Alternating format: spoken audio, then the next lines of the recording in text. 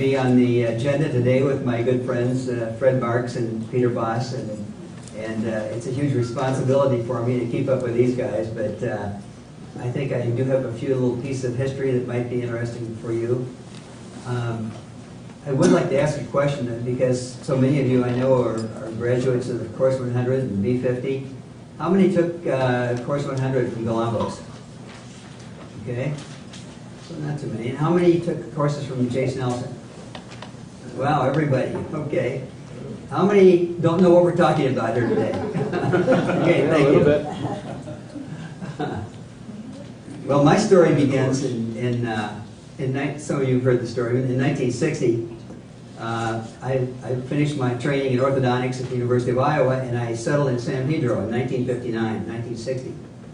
And of course, in dental school, they train you when you move to a new community. The first thing you do is to get yourself known. Of course, you have to join the Chamber of Commerce, and then you join the service club of your choice, and then you go and support the political party of your choice. So I did that. I joined the Chamber of Commerce, I joined the San Pedro Kiwanis Club, and I went down to the Republican headquarters and I said I'd like to volunteer my services.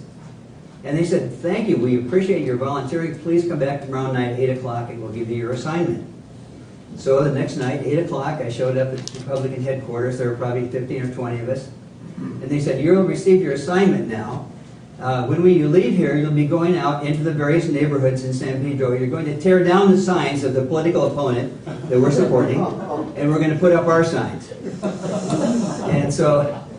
And the irony of this is that I picked up the Palos Verdes News yesterday, and we're having a big campaign in San Pedro to see whether or not we can expand our community college, Marymount Palos Verdes. And it's very divisive. There's signs everywhere. And so I picked up the paper, and here's this letter saying there are culprits that have gone out and torn down our signs, and it's a felon, and don't do it anymore. I'm going to look for your license plate and get you in jail. So nothing has changed over 50 years. Fascinates me. However, fortunately, at this gathering at the Republican headquarters, I formed a friendship with a man named Leonard Stearns, who was an engineer at North American Aviation in those days. And Leonard and I struck up some conversations, and he said, kind of looks like you're finding something wrong with the political system here. I said, politics is not for me. This is ridiculous. And he said, he started talking to me a little bit about some free market ideas, and I went through the evolution that many of you did. He insisted I read Law by Frederick Bastiat. And my eyes sort of started to open up a little bit. And then my next book, how many of you read the Bastiat for your first book about these ideas? Okay, book number 2, Atlas Shrugged. How many read that one, first or second book? Absolutely eye-opening. The scales fell off my eyes a little bit further. My third book was Economics in One Lesson, Henry Hazlitt, another classic, of course. And by that time, I was a hard sell. I mean, I was convinced that the government is out there to take care of us, and all these government programs are wonderful. And it was very, very difficult for me. But Leonard persevered. And my fourth book was the little pamphlet, Planning for Freedom by von Mises. Great books. I love returning to all 4 of these books, and they just seem to ring truer every time that we have contact. Fred, I'm taking the rest of your water. I hope you don't mind. Thanks for leaving a little bit. So anyhow, Leonard kept working on me, and one of Leonard's neighbors across the street was Alvin Lowi. I'm sure almost everybody here knows Alvin Lowi. And he was, at that time, an instructor. This is probably 1961 or so, 62, I guess it was. And Alvin was the instructor for the Free Enterprise Institute in Torrance. And Leonard said, you're going to take this course. And I said, look, I'm busy. I'm starting my practice. I don't have time to take any courses. Leonard said, you will take this course. He absolutely would not let me get out of it. And of course, it was just a totally incredible experience. So I got to know Alvin Lowi very well, signed up for the course, and in those days, the very first course that we took was was called course number 1. And it was called Destination Freedom. Now, anybody else in this class? Okay. It was a 5-session class, and it was taught by Galambos in Long Beach or Torrance. And the purpose of the course, oh, thank you, another fresh glass of water. All right. I may not be able to drink all that, but I'll do my best. So Destination Freedom was a 5-session course. Its purpose was designed to get you to sign up for course 100, it was called in those days. And so Galambos said, on this is my pamphlet. As you can tell, I'm a pack rat. Still got this from 1962. Okay, let's get this country moving again, he said. And once we do get it moving, which way will we be going? Backward or forward? Socialism via bureaucratic controls will move us back to the days of the pharaohs. Well, it was a great session. There were 5, and one was what capitalism is and what is not. The best way to fight communism, freedom's secret weapon, capitalism, of course, free markets, the greatest crime of all time, and capitalism, the wave of the future. And he warned, of course, for the things that Fred was talking about that we're going to be probably experiencing before our lives are over, but one never knows. So, of course, Destination Freedom was great, and then we proceeded into the course with Course 100 with Alvin Loy. Alvin Loy was an engineer, is an engineer, and he'll be here tomorrow. I hope all of you who have an opportunity to talk with Al do so. Alvin was a graduate student in UCLA, a PhD candidate, and it was during that time that he met Galambos.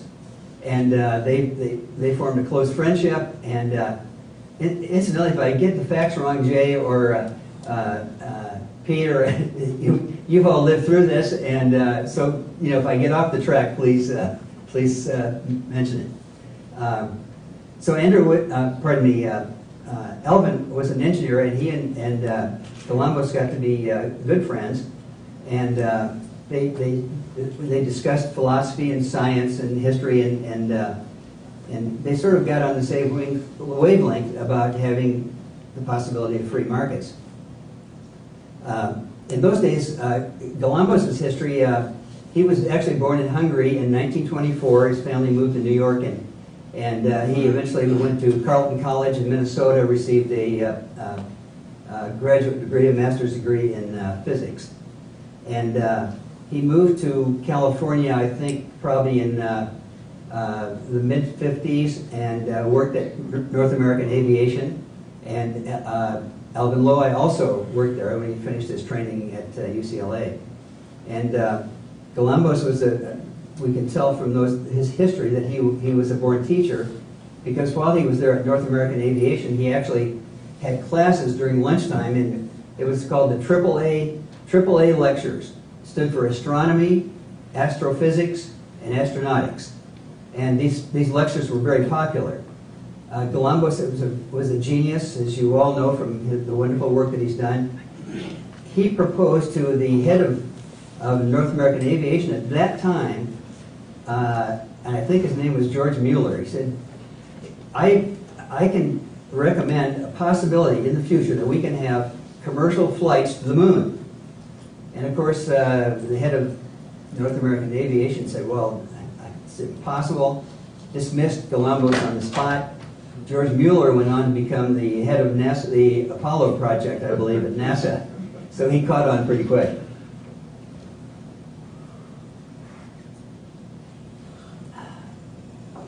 So anyhow, so that meant that Galambos was no longer welcome in North American Aviation, and he took a position at Whittier College, also teaching physics.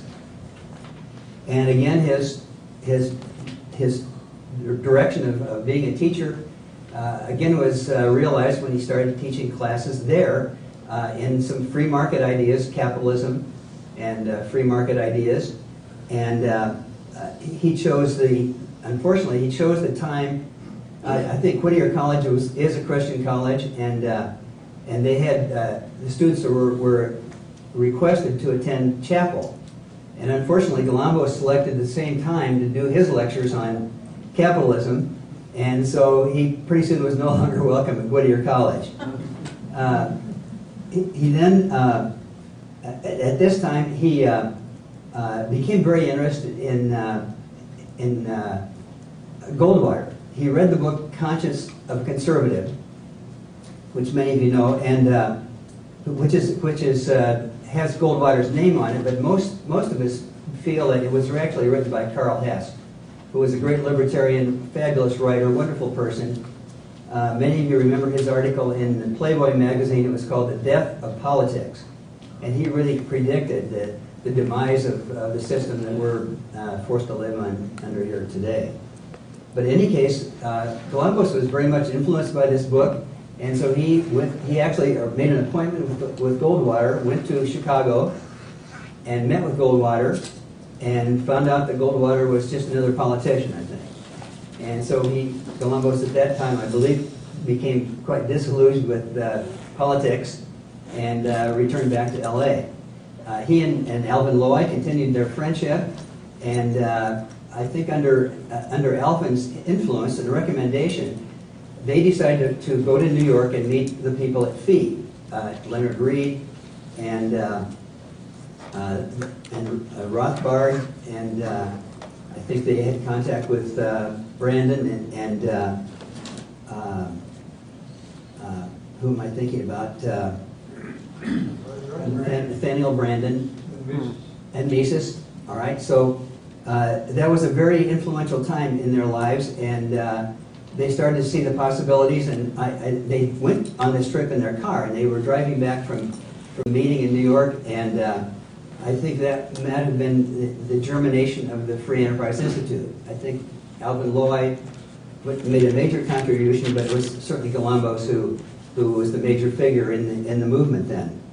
So they came back to California, and so I think it was probably around 1950 that the Free Enterprise Institute was formed, and they started giving courses. The Destination Freedom course that I talked about, and of course, and there were other courses that Galambos taught. He taught physics. He taught astronautics. He had the fabulous course about, Fred Marks mentioned Thomas Paine. They had a course, I think it was entitled Thomas Paine, Author of the Declaration of Independence. And it was an extensive argument that the words of the Declaration were actually Thomas Paine's. So there were great courses, and those of you who were in the course remember how the lectures went. It usually take a little bit longer than they were announced. I think they were supposed to be 2.5 hours, and many times they went 4 and on it over the night. They were long. And so as far as the content of the course, Course 100, many of you are familiar with the basics. Galambos, of course, being a scientist, spent a lot of time going over with us the history of science and how science works. He was very clear that we had, what did he call it, semantic chaos. That many of the words that we use, like freedom and capitalism and so forth, were very vague, very ambiguous. So he precisely defined freedom as that societal arrangement wherein each person has 100% control of their own property and 0 control of anybody else's property. And so that was a pretty clear definition. Most of us felt okay about that. He had other definitions, of course.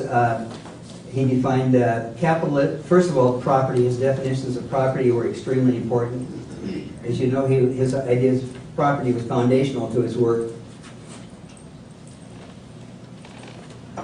I know I'm repeating this for you, so familiar with these ideas. He defined property as 3 different kinds of property: your life and your non-procreative derivatives from your life. And then there was primary property, which is your ideas, your intellectual estate, and then third would be the kind of property we talk about, usually real estate and common property. So again, good definition.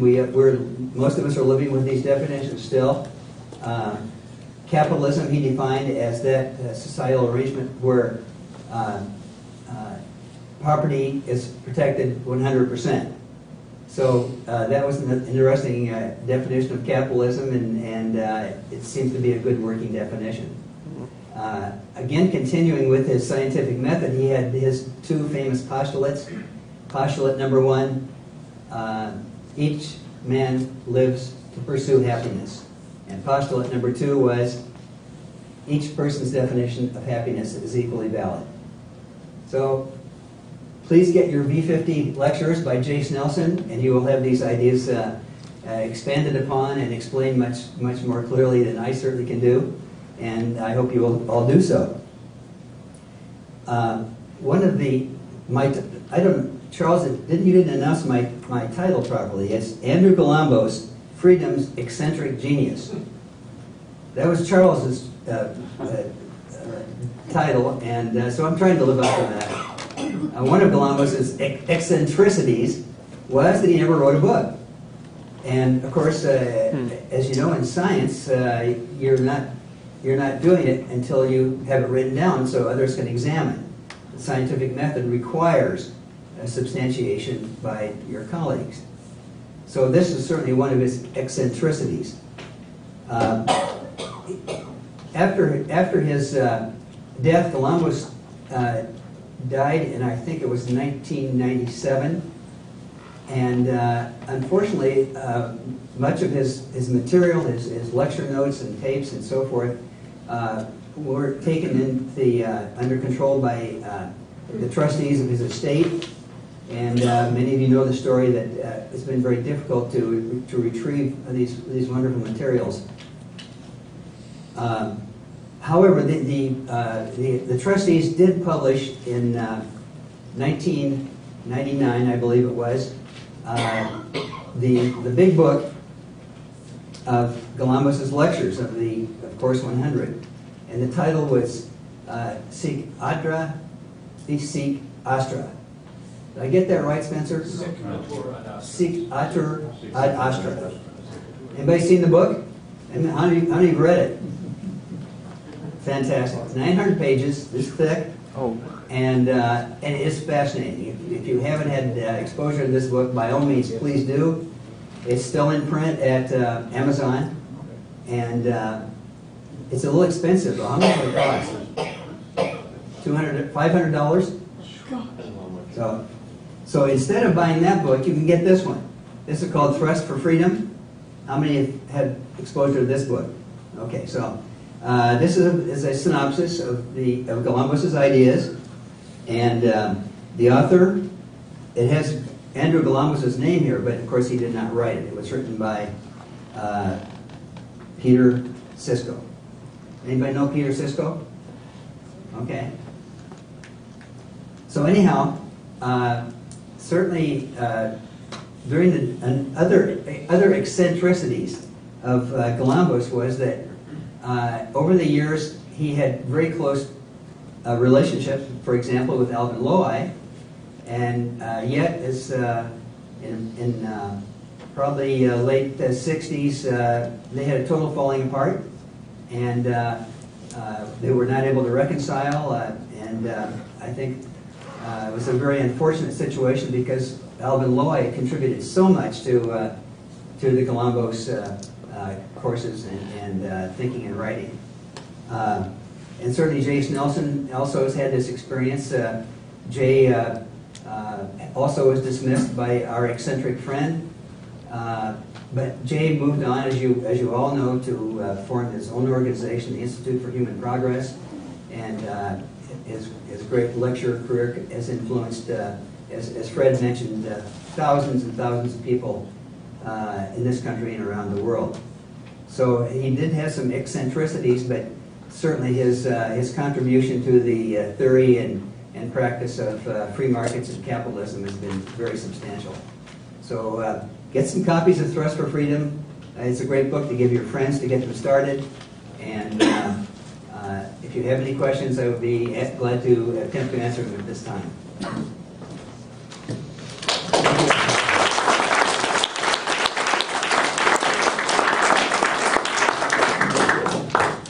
can't stress enough the importance of making sure you have either a disc copy or a download of D50 Illustrated by Chase Nelson, and arrangements can be made at the table in the back. So thank you very much. I think Sharon has a question right here. Yes. Yeah, I just wondered where is that book available? Is it in print? Thus for Freedom, Amazon, sure. Okay, it's In not print. available here today though, is it? I don't This think weekend? so. Okay. Okay, thank you.